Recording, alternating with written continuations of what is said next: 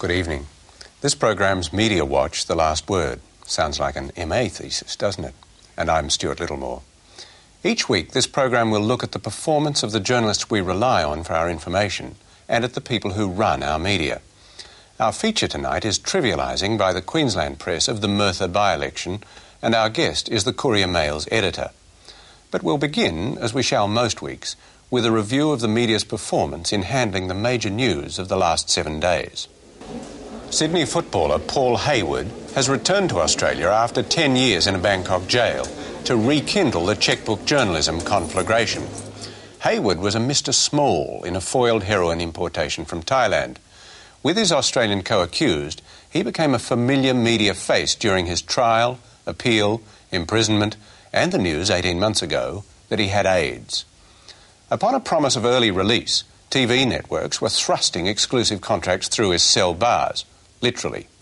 They only succeeded in reviving the knee-jerk demands for unworkable legal prohibitions, which happens every time crims are paid for their stories. Remember the Love Boat prostitute, Virginia Perger. Perjury for money, she claimed.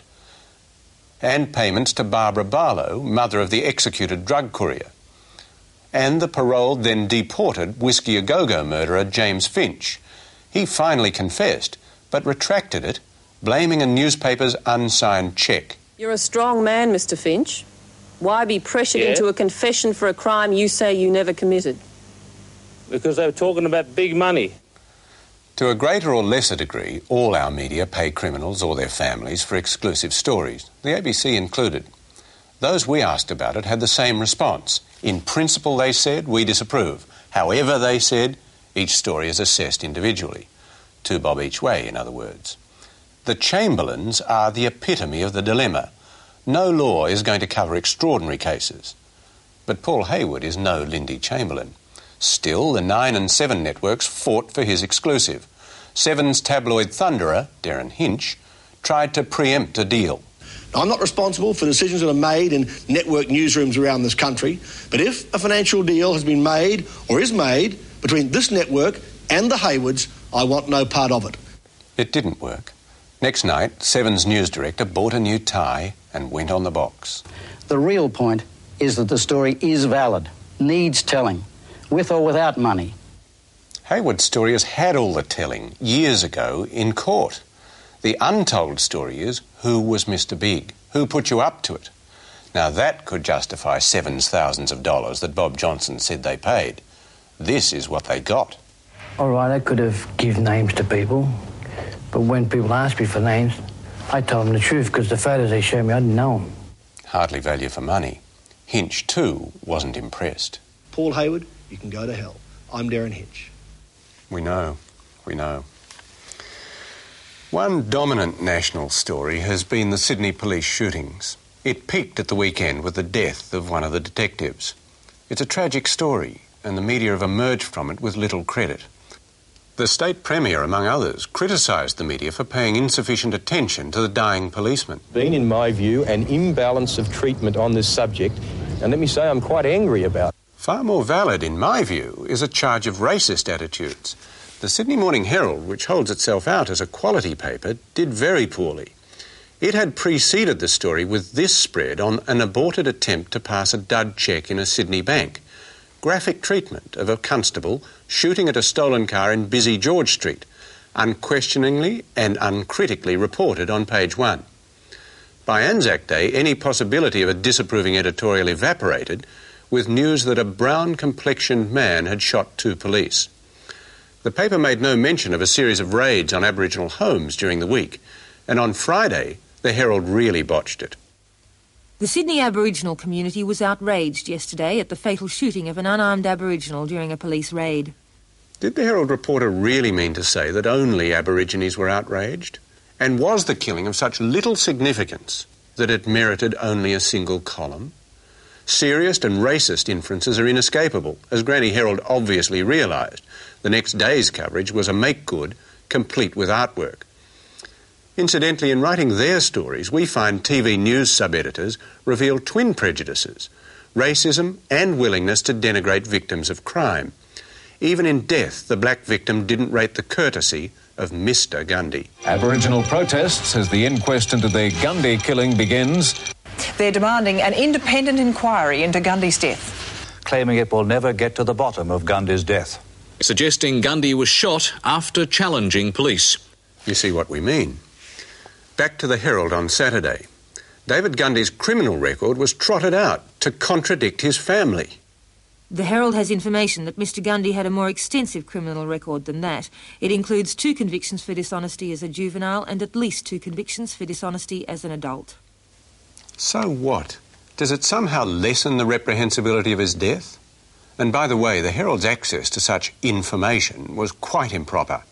Police records are confidential, especially juvenile records. 2 media cliches. You can't believe everything you read in the papers, but the camera doesn't lie. In Brisbane, the ABC and 9 filmed a stun grenade raid on a house with a man apparently arrested.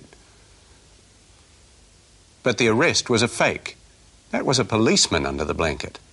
Police gave a series of explanations, including blaming the presence of film crews.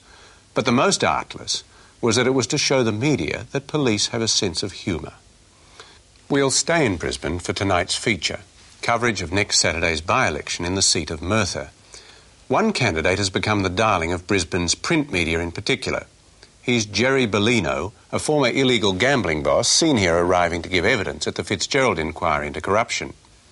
This lovable rogue has appeared standing on his head, in a bubble bath, drinking champagne and inviting people to lunch. Former policeman Nigel Powell, being anything but trivial, hasn't merited the attention of Brisbane's media, although he's running as the anti-corruption candidate. Although Powell's whistleblowing to the media helped set up the Fitzgerald inquiry, his campaign launch rated only 7 paragraphs in the Sunday Mail and was virtually ignored by other outlets. I'm disappointed more than angry. I think it shows how the Brisbane media has played its own part in getting the state of Queensland to where it is at the moment. 20 or 30 years of corruption, the Brisbane media has played its own part, and it's showing that it hasn't learnt any lessons itself from what's come out of the inquiry.